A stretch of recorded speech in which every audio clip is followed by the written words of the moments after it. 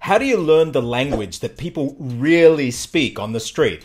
Like when you're learning Chinese, how do you know that you're learning the language that you're going to meet in everyday life, that people are going to be using on the internet? Well, you get your language from those people. The fantastic thing about living in this generation is that we have access to the internet and we have access to amazing samples of native speaker language at our fingertips, no matter where we are on the planet. I mentioned in my previous clips about how one of the benefits of learning languages like Chinese, Vietnamese, is that we can actually listen to and read things from the source. We don't have to wait for our media organizations or certain people to put clips out talking about things that people have done.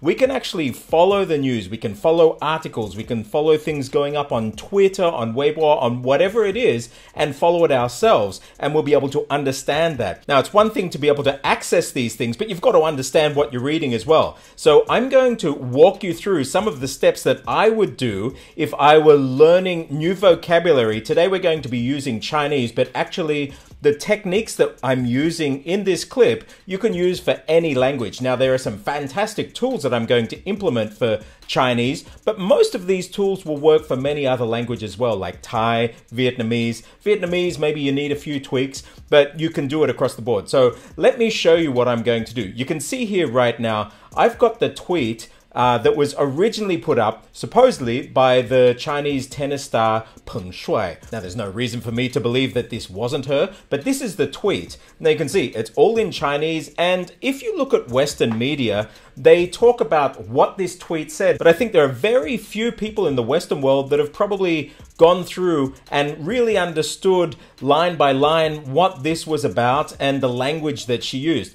I'm going to use this clip not so much to get into the semantics of what she was speaking about, but I'll show you the steps that I would take if I were wanting to learn the language and learn the vocabulary to allow me to understand what she was writing and get into the head of Pengshuai, and then understand lots of the other stuff that followed on. And from this very tweet here, I'm going to build up a really, really rich source of vocabulary that's going to teach me. You'll be amazed how much functional, valuable language is in just this tweet. So what's the first thing we have to do? Well, we have to get the text. I'm using a Mac now, and the latest updates of Mac are fantastic in that you don't have to do anything. You can just hover your mouse over any text and you can just drag it down, and you can see that it's actually highlighted the text. So if I Command C and then Command V and paste it into Google here, well, you've got the text. You can see it's all copied perfectly here. Now, if you don't have a Mac, there are many other ways to do it. I'm sure on Windows, maybe you've got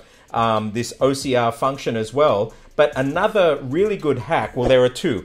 If you're on a mobile phone, you can just open up Google Lens or Google Photos, which has Google Lens built in. If you're on an Android, it's built into the actual Photos app. And you can just hit Lens and text select, and it will do exactly this. Another thing you can do, I've got Google Drive here, and so you can actually just drag the file into Google Drive. Yes, drag an image file. Now, it can be most image formats, and if you then right-click the image there, open with Google Docs. Now, Google Docs, what they're going to do now is going to do an OCR scan of that as well. And you'll not only get a copy of the actual image, but you'll get all of the text from that image. Here's hoping. It looks like this is an image placeholder. Here it comes. And if I scroll down, look at that. There's all the text. And so these are two ways that you can get the text. You get a bit of funny formatting, but you can just get rid of. I actually like using plain text. So one of the first things I'll do is just highlight everything. I'll come into Google Docs and I'll just do clear formatting, because the main thing that I'm interested in is the text. But from here, how do you get words? Because you can see that here you've got basically no spaces between words. And we know in Chinese, especially Mandarin, we love these two-syllable words. However, there are many single-syllable words, and there are actually three-syllable, four-syllable words. So how do you know what's what? Well, this is where we pull a plugin in. So you can just Google Chinese tools Chrome extension, and you can see I've already installed this, but if you haven't installed it and you're using Chrome, you can just install in Chrome. And I've used this tool for years. I'll show you how it works. just as long as you have text within any type of Chrome browser window. And so what happens, just as long as you've got the text open somewhere in the browser, I can highlight this. And so I could highlight it all. Let me just highlight down to here just for this sample. And I'm going to click on there, and you can see this menu comes up, Chinese tools. And you have all of these really cool options. So let me select first, convert to pinyin or Douyin. Douyin is actually the older form of transliteration that was originally done by the Kuomintang, and then is the main way, rather than pinyin, that they use in Taiwan to transliterate Mandarin Chinese. So if I click on that, bang, what you see here is really cool. It's opened up now. It's a third-party site that it's opened up in, but you have all of the text now, and it's actually segmented your words. You can see 2-syllable words, 1-syllable words, some of them 3, 4. Now, I've looked at this. It's not fantastic. There are other libraries you could use in Python that will do it for you as well, but this is a cheap and nasty way of doing it for you. And so one of the first things you could do with this is just now start to read over the Chinese. So you've got the pinyin there. So if you didn't know it, you could start reading 我知道说不清楚. So you can see the pinyin on top, and you've got the Chinese on the bottom. So this is a great way to practice your pronunciation. And the way it's segmented, now looking at it here, it's a little bit off, but it's pretty good. And it's going to get you into a good place, and you can start developing native rhythms in that. Now, another thing that I would do, if you want to get the translations, now you've got translations of words or translations of the whole text. If you want to get a gist of the text, well, you want to come back to Google Docs and paste it in here. You can start getting that idea here of how Google has translated. Now, we all know, though, never trust Google Translate 100% that it's going to translate everything. And you can see here, yeah, it's given you the gist, but it hasn't gotten into the real nitty-gritty if you're a native Chinese speaker understanding what's being said. So how do you do that? Well, there's a few things to do. I like to take it from a learning Chinese point of view, so I want word lists.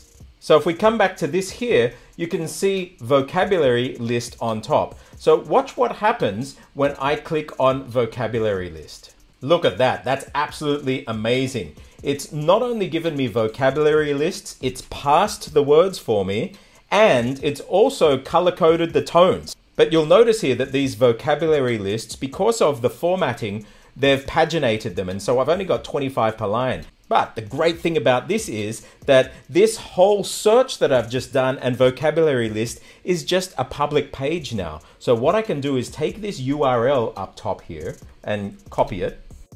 And now if I come into a cell and I hit equals because I'm doing a formula, and all I have to say is import HTML and paste this in. Now I know that I've done this in other clips as well. I'm going through more of these, but basically if you want to learn how to do all of this, a little bit of tech skill can go a long way. This is what Minecraft is all about. So come into jacademy.com and you can learn all of this through Minecraft, and you can scan the QR code as well and come in and join in the group. Now I want to get the table. I just know that the formatting of these are using tables, and this is the first table on the page. This is how you do it in Google Sheets. And when I hit enter, bang, look at that. Now notice where that page's vocab list was limited to 25 per sheet. Now I have all of these words down here. Now you'll notice that there are a ton of words. It goes down to 585. There's a little quirk with what happens here.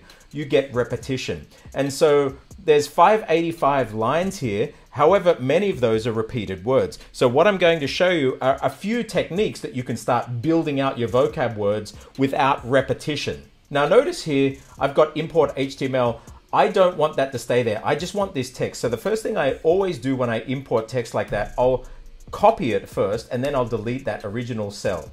And then what I do is I just come in here and I paste special values only. And that means that I've got a text copy of all of the text there, nothing else. And then what I can do is just download the comma separated file, CSV, or as a TSV. I personally actually like TSV, but today we might use CSV for this. And you have a comma separated file of all of these words, but it's not in the format I like yet. Now, one way to get unique non-duplicate, so you would dedupe them, deduplicate. So one way I could just do unique. Now E to H, because I know that's the start of the first column of Chinese character. And you can see here, bang, I've created a unique set of characters for me. And it's gone down from 500 or so to 296. So that's the first way I can create a unique one. Now, if you want to keep though those unique numbers, because sometimes they're really good for storing them as data objects. If you're building up your own database of vocabulary that you're using, there's something else you can do. And so you remember just now I downloaded that as a CSV. Let's jump into the terminal. Now again, if you want to learn how to do all of this, this is what Minecraft is about. It's not about just learning language, but it's giving you some tech skills as well, so you get superpowers when it comes to learning language. So right now I'm in my terminal and I've saved that as a CSV file. So watch what happens if I open it in Visidata.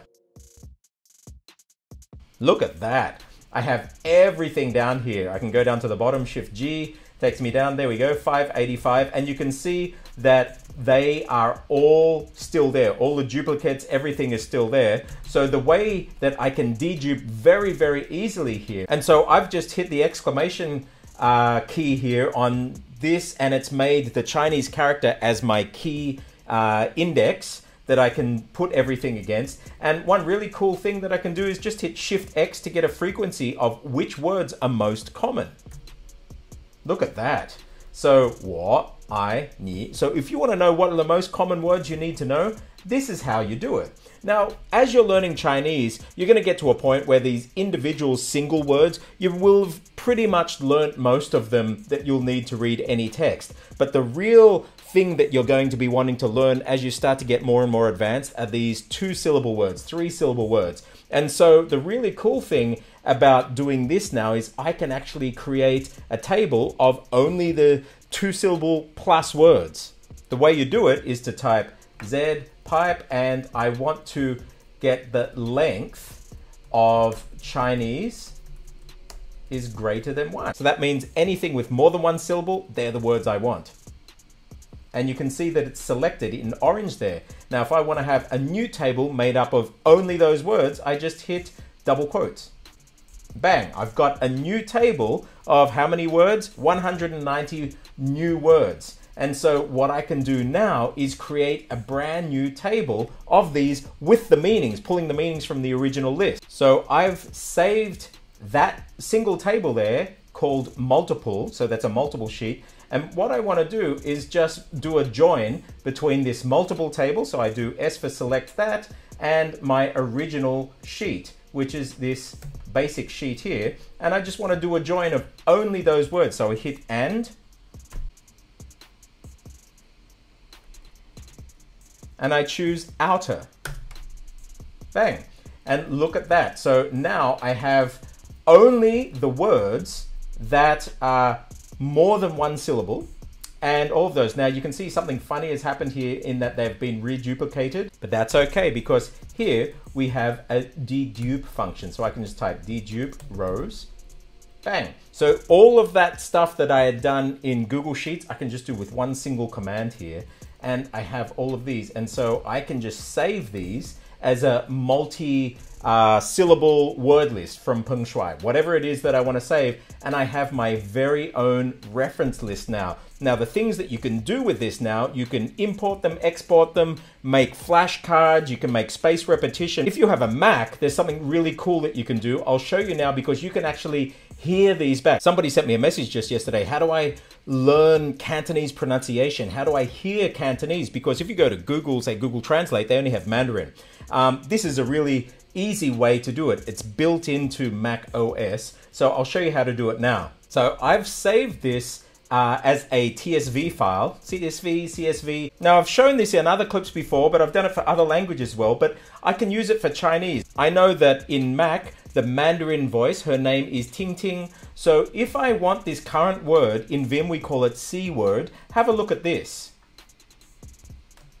I just hit colon and I type say, so that's going to use Mac's own say program. I want to use the voice of Ting Ting and I want to say the current word. So C word, I just make sure that that is in brackets there and 发生 that's pretty cool. I can come to here and it will say it again. 发声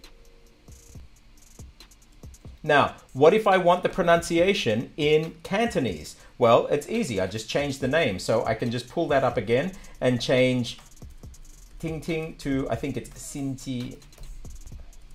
发生 Look at that. Let's pick another word. How about this? 年前 That's so cool. And so you can actually go down. Now, it's a pain in the neck if you have to type it every time you're doing. So the great thing in Vim, you can actually create a macro. So what I'll do is I'll just come, I want to do one for Mandarin. I'm just going to set it to W. So I hit Q. I'm going to record the macro into W. So QW. And all I'll do is exactly what I just typed now. So I'm going to do Thai first. And if I hit enter now, 发声 and I hit Q again to close the macro, watch what happens now when I hit at W. 发生 And I can do that over any word. Let's have a look at this. 没有. 沒有 That's so awesome. I can do that on any single word down So here, true. and I can start to hear what the language is actually sounding like. 相處 Now that's in Cantonese, sorry. I can actually do exactly the same thing for Mandarin. So let's do it. I'm going to record, say, the Mandarin into E. So I'll do QE. 相處 Stop that there, and let's see if it works again. 就是. 就是 There you go, and it works. So this is fantastic. You can even hear the entire text if you want. So supposing I want this selection, and for all of that to be said into the Say program, I can just do it like this. "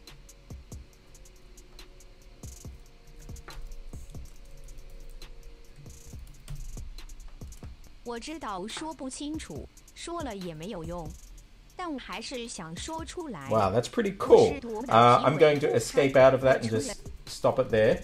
But these are tools that you have at your fingertips. They're all totally free. And this is actually how I learn vocab, whether it's Cantonese, Mandarin, or whatever language it is I'm learning. I use the terminal a lot just because I can manipulate things. But between the terminal, Google Sheets, Google Translate, I can actually take this back in. If you do Minecraft, I show you actually how you can actually build using HTML and some style sheets. You can develop your own, even transliterations for phonetic pronunciation and the transliteration of the meaning within the same text. You'll be able to build your own text. You can build your own wikis, your learning wikis, databases of words that you've done, everything. You don't have to use third-party apps. You can use all of your own tools, build them yourself, build what works for you. The key is you need really good specimens. Now, in the future, I'm going to go into the language here maybe of Pengshuai, and we can see what all the fuss is about. Because it's one thing to see a translation, but it's another thing to actually start to really feel the deeper meaning, some of the idioms that we use, some of the words that were chosen, why they were chosen like that strategically. So we're going to be able to go into the language and really understand that. I won't do that in this clip because it's already gone on for too long as it is, but I'll put that in another post. But I really hope this has inspired you to start to see what's possible to get language learning resources out there. Just as a comparison, this is a Learn Shanghainese book, and this is like your typical dialogue. 王小姐你好，侬好. Hello, Wang Xiaojie. Oh, is that Xu Jinli? Oh, very nice to meet you. You don't want to learn language like this maybe after the first couple of weeks of learning. This gets very boring. But if you can get into stuff like this is the language that's really used, and this is the language you're really going to want to learn. And so now you have the tools to be able to do that and start to create a database, doing flashcards and all of this other stuff. If you want to learn it, again, come to Minecraft. In Minecraft, we have an amazing community, and we mix tech with really deep linguistic understanding, getting the language into your body so you can start using the language much closer to the way that native speakers of the language use. Whether it's Thai, whether it's Chinese, whether it's Vietnamese, you're going to be able to get a much more authentic version of that language in you. So come to Minecraft. Let me know how you go using some of these tools. What other tools do you use? I know there's some great ones for Netflix, for subtitles. Let me know in the comments below. Don't forget to click like, subscribe, scan the QR code, join the Discord server. I'm Stuart J. Raj. I'll see you on the other side.